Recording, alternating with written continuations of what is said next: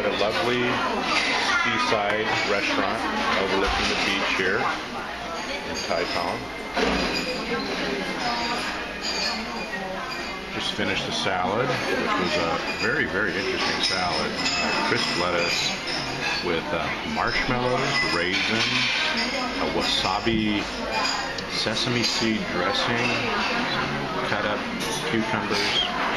Anyway, it was very good. And then here's my entree, which is 3 side dishes. This is kind of a cucumber cabbage, vinegary, not kimchi-ish, more ginger flavored.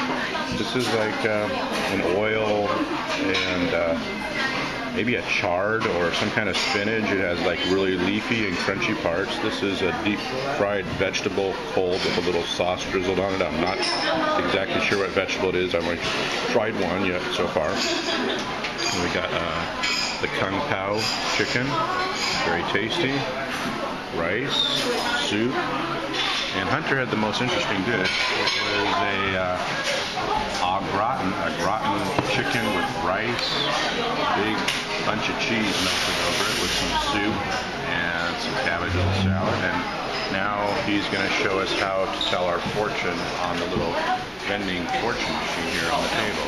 $10. $10 goes into your horoscope zodiac symbol. There's a crank on the side, which unfortunately is on the back. So. Okay, we'll just know it's there.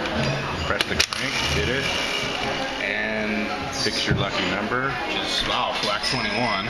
You got black 21. I got what? Red something? Red 33. I was red 33.